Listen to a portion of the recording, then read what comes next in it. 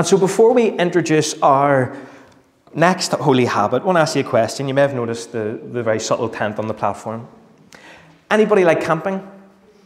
So, hand right up, Heather, I know you love camping. A few other people love camping. I really admire you, I do, honestly. Camping, I'll be honest with you, I'm a bit of a diva. It's not my thing, all right? If you love camping, God bless you. I genuinely think that's amazing. If you're outdoorsy in that way, I think that's class. But it's just not me, right? I'm a diva. I need the caravan at least, right? And so what happened, it all goes back to my Duke of Edinburgh. When I was at school, we did an expedition. Well, an expedition's a bit of a big word for it, but we went to County Wicklow, the Wicklow Hills, and that was where our Duke of Edinburgh expedition was going to be. And let me tell you, in some ways it was brilliant, and in other ways it was a complete and utter disaster. See the feeling of walking miles every day. In fact, there was one lad in our group, you get somebody who's very confident in the group, and he says, no, we're going this way, we know where we're going. And about an hour in, I looked at him and said, Sam, you haven't a clue where we are? And he goes, nope. And what happens is you walk for miles. By the end of the night, you're knackered. You've got blisters on your feet, and it's windy, and it's raining, and you're trying to fight with this tent to get it up, and as the night is beginning to come in. And then what happens is the midgies of County Wicklow looked at us, and they thought, we're having an all-you-can-eat buffet. We got bitten left, right, and centre. And you know what it's like? You get into the tent, and then water gets into it, and it's minging, and you're thinking, why have I done this?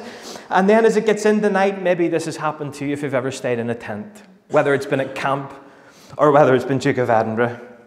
You get into the tent for the night. By the way, there were 3 or 4 lads in our tent, which was cosy, but stinky. You get into the tent for the night.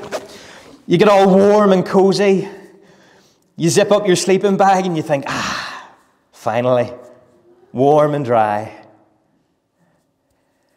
And then you think, I need to go to the toilet. And you have to get out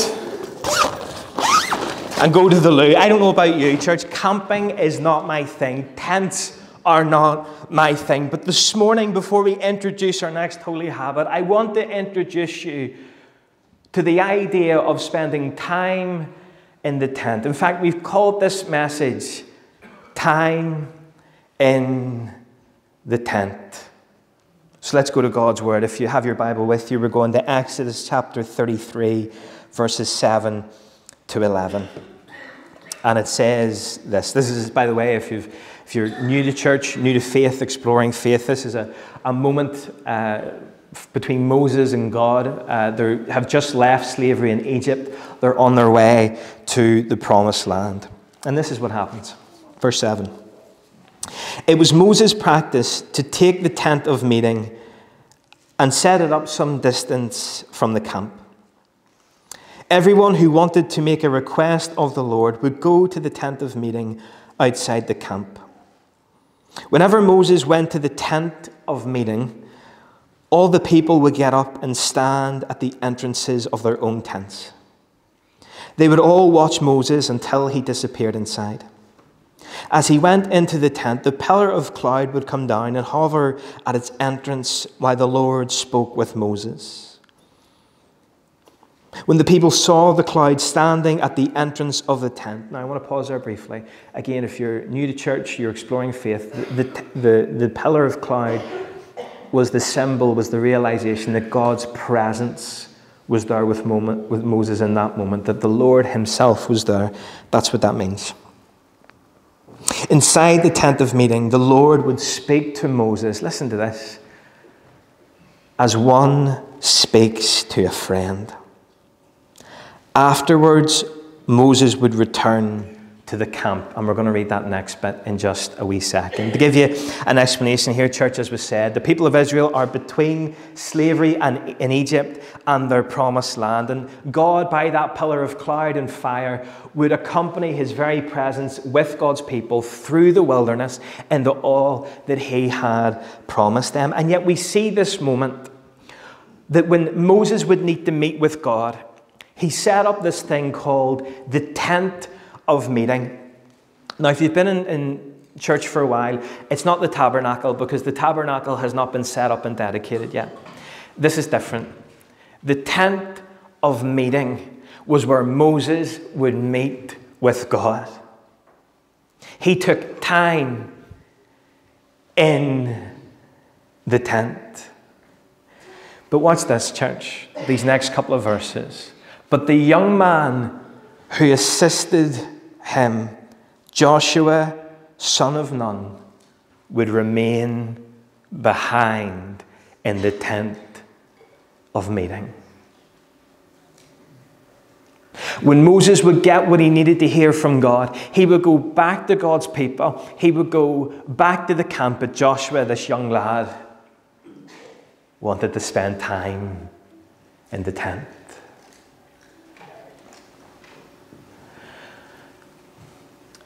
I wonder, did Joshua realize that the longer he spent in the tent, the more time he had with the God who loved him? There was something about God's presence in that tent that Joshua didn't want to rush away. Joshua wanted to stay in the tent of meeting. And church, this morning I want to ask us a question. Do you have a tent to meet with God? Thankfully, not a physical tent stuck on the side of a Wicklow hill somewhere, but a place that you can be with Jesus. See, church, don't lose sight of what holy habits are all about. Don't lose sight of why we're looking at the spiritual disciplines. It's not that we would be high-performing Christians, that we would be able to tick the box throughout our day and throughout our week. I've read my Bible. I've spent a wee bit of quiet time with the Lord. I've maybe sung some worship songs. I've been to the prayer night. I've been to Connect, whatever it is, and we tick the boxes and we think, yeah, I'm doing well. And church, if we think that's what holy habits are about, we've missed the greatest joy of it all. Church, holy habits, spiritual disciplines are all about getting us to a place where we just want to spend time in the tent. Where we just want to spend time with Jesus. Fasting, first and foremost, is about time with Jesus. Prayer, first and foremost, is about time in the tent with Jesus. And our third holy habit we're going to look at, church, is the holy habit of silence and solitude, which, don't miss this, is all about time in the tent with Jesus. Just now we're going to come, if you want to read with me, in Mark chapter 6, verses 30 to 31. And it's a moment where, church, we see this discipline, this holy habit, Jesus doing just the same. And maybe you've seen some of these holy habits and you think to yourself, oh, that's not really for me. I don't want to do that, right? And don't get me wrong, we can all approach holy habits differently depending on your stage of life. But I just want to remind you of this, church, right? To be a disciple of Jesus is to follow the disciplines of Jesus. And we cannot be disciples without discipline, right? And so if we want to follow Jesus and know him more, church, which is God's heart for you, we've got to follow in the Lord's footsteps. Everybody okay? Good. You with me? Good. Nobody asleep? We're all good? Okay, we're all good. Right. So Mark chapter 6, verse 30, it says this. The apostles returned to Jesus from their ministry tour and told him all that they had done and taught. Now, what do you say, church? Then Jesus said, let's go off by ourselves to a what? A quiet place and rest a while. He said this because the disciples, because there were so many people coming and going, that Jesus and his apostles didn't even have time to eat. And so what we see, church, in the midst of Jesus and the disciples' busy schedule and their busy lives, he says, come on with me for a second to a quiet place. This isn't the first time the Lord does this. In fact, there's 8 other occasions in the Gospels that we at least know of where Jesus went to a quiet place, a lonely place, to be with God. If you like, Jesus knew when it was time to take time in the tent. Going off by ourselves is solitude. A quiet place is all about silence. In other words, church, here's the holy habit. In our time with God, whether it's our prayer time or our worship time, do we make a habit of doing what Jesus did? Finding solitude to the best that we can and finding silence.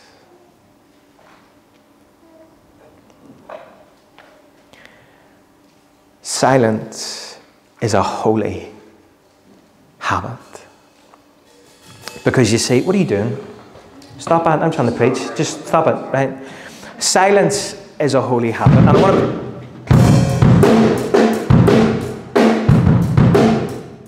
What are you doing? Do you knock out in the head? I'm trying to preach. Let me read you a verse from 1 Kings. 1 Kings 19. I'm trying to hurry me up. That's what you said there. He's not wearing a mic. That's what he said. Church, listen to the word of the Lord. So just silence our hearts for a second, right? If you want to close your eyes and bow your heads, I want to read you this scripture and listen to the voice of the Lord. 1 Kings 19 says, Go and stand out on the mountain, the Lord told him. As Elijah stood there, the Lord passed by. Everybody get that okay? Okay. We'll read on. It was such a terrible blast that after the wind was there and after the earthquake, but the Lord was not in the earthquake. And after the fire there was a fire, but the Lord was not in the fire. And there after that there was a gentle whisper. And the Lord will bless the public reading of his word. I don't think we need to illustrate this any further, do you? Andrew, thank you so much. Do you want to give him a hand? Give him a hand. Church, how are you and I supposed to hear that voice of our Heavenly Father? To truly spend time with the Lord Jesus if we are constantly surrounded by the drumbeat of busyness, by the cymbals of constant noise. How are we supposed to hear the Lord? He wants you to hear his voice today, but we got to know when to find the silence. Here's the scripture I was trying to read before I was rudely interrupted. Kings 19, verse 11. It's a moment with Elijah, the prophet Elijah, and the Lord. Go out and stand before me on the mountain, the Lord told him. And Elijah stood there. The Lord passed by, and a mighty windstorm hit the mountain. It was such a terrible blast that the rocks were torn loose, but the Lord was not in the wind. After the wind there was an earthquake, but the Lord was not in the earthquake. And after the earthquake there was a fire, but the Lord was not in the fire. And after the fire there was a sound of a gentle whisper. Church, in our world today, we are so surrounded by noise. We have lost the discipline, the holy habit of silence to hear the gentle whisper. And when we talk about the gentle whisper, church, we don't necessarily mean God speaking to us audibly. What we mean is silence in our hearts, that we would know the Holy Spirit speaking to our spirit by the Holy Spirit himself and through speaking to us through his word.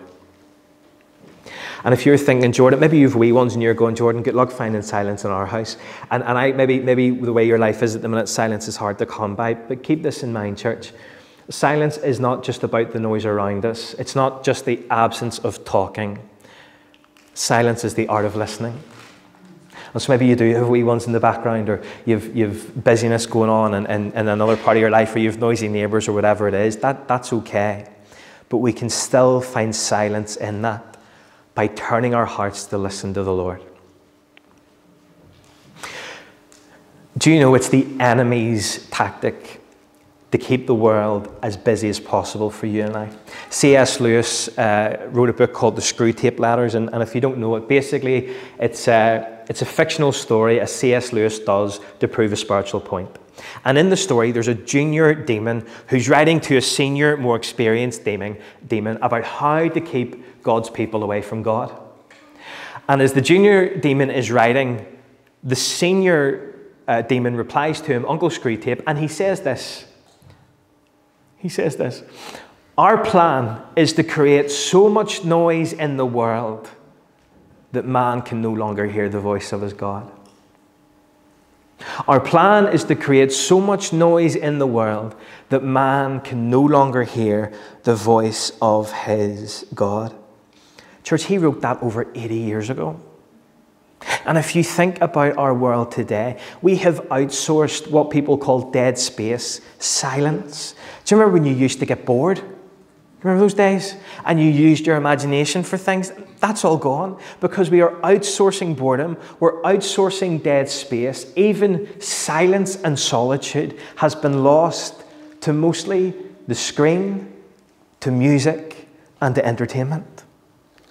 You and I can never be bored. There's always something to watch, listen to, or do. And in our world, we are filled with things to keep us busy, with noise and a continuous stream of things to look at and things to listen to. And church, this holy habit, this will help us stand out from our world. Our holy habit, church, is to know when to shut it all off and to be silent before God. Some of you know this story, but I love it and I think it's appropriate for today. But if you haven't heard it, it goes like this. There was a story of a group of men who were working on building an ice house in the 1700s, early 1700s, before electric was around. And as they're building this ice house that basically uses the fridge freezer, it begins to get dark. And this group of men, they're working away, and one of the men actually has his young son with him, and he says to him, come on, we'll go back home. The light's starting to go, and we'll come back and finish the ice house off in the morning. But as they're beginning to leave, the man's watch slips off his wrist and falls into the sawdust of the ice house. And they try to look for it, but as I said, it's getting dark, and they can't seem to see it. And they think, you know what, we'll give up and we'll look for it in the morning. Come on. And they all leave to go home. But as they're on the way home, the wee boy stays behind. If you like, he stays in the tent. He slips into the ice house when everybody's gone. And within seconds, he's back out with the watch in his hand. And all these men gather around and they say, how did you find that watch so quickly in the dark? And the wee boy said, oh, it was easy. I just had to lie back, be silent, and listen for the ticking. There are some seasons in life, church, where we will only hear the guidance, the voice of the Lord when we're silent enough to hear the ticking. Silence is a holy habit. And maybe we're thinking this morning, well, where in my life can I find silence? And church, it's actually dead practical. There's two things that we really need to do to begin to find silence in our hearts. The first is this, knowing about the external noise and distractions. Sometimes, folks, we just need to know when to turn things off, to spend time with God, genuinely. And I did this thing of, silence in my phone. Doesn't work. Sometimes, maybe you're a bit like me, I'm learning that sometimes I have to turn my phone off and set it out of the room if I'm going to spend any time in the tent. Sometimes we just need to be practical. Maybe it's not using Spotify all the time for worship music. I love using worship music in my quiet time with God, but sometimes there's a time for silence, church, or Apple Music, or CDs, or cassettes, or whatever you're on. Sometimes we need to know when to just switch off and log out of social media. Sometimes we need to know when to not have any notifications for email or for work. And carve out that time for time in the tent and to be silent with Jesus. Maybe we need to go somewhere. Maybe you have a room in the house that you can say, this is a room I'm going to for quiet. Maybe you have a chair. Maybe you have wee ones and you can't go to another room. You need to look after them. Maybe you're caring for somebody who's ill in your family. Is there even a chair that you can go to say, Lord, when I'm in this chair, I'm being silent in my heart with you? Lots of practical things, places we can go, things we can do. What do you need to do this morning, church, beginning today, to carve out silence for Jesus? And then there's the more difficult one. That's finding silence internally. And I really struggle with that, and maybe you do too. Because here's often, church, how my quiet time will look like, and maybe it looks the same for you. Maybe you begin to still your heart. In fact, I'll tell you about what happened to me at the beginning of last summer. I went to a prayer place, which is a prayer retreat place, which is open for leaders to go to. And it's really spiritual until I realised that they have a vow of silence, which means you're not allowed to talk, right? And so I rocked up and I was sitting in the wee kind of prayer church space that they have. And if you like, I thought, I'm going to go into my tent and spend time with Jesus. And I'm going to be silent probably for the first time in my life, as Chloe will attest to you. So into the tent I went, time with Jesus. And I thought to myself, finally, silence. Time in the tent. And I would just sit there and I'd say, Lord, I'm just being still and silent to hear your voice.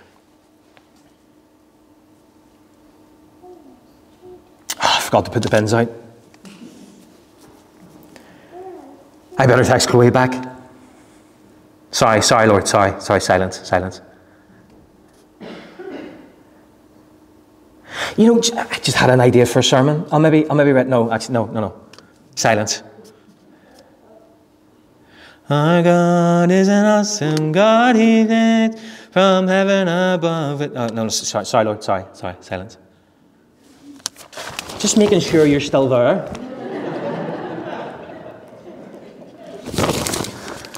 What begins to happen, church? Maybe you're like me. Finding silence internally can be really, really difficult. Because maybe your world can stop, but this doesn't stop, does it?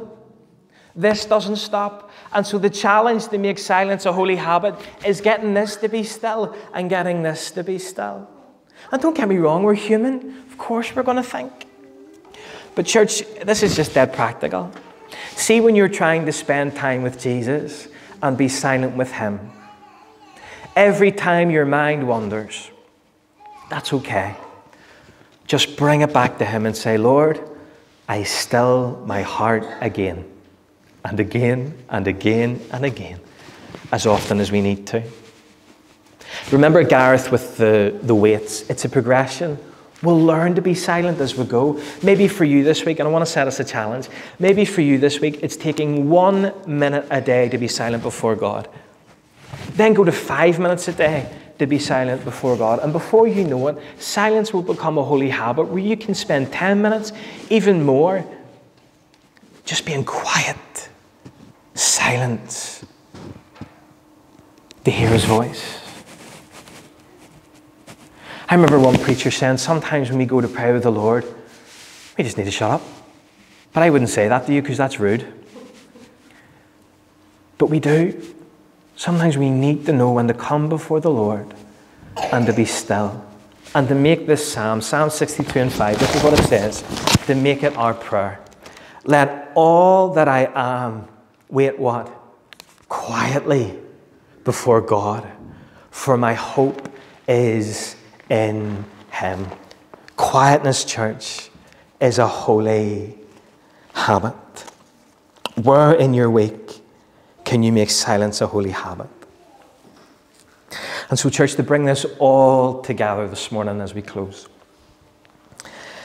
I don't want us to lose sight about why we're doing these holy habits. Remember, holy habits is all about time in the tent that you and I would know Jesus. Because, church, there's nothing like knowing Jesus personally. You can know about God, but then there's knowing God.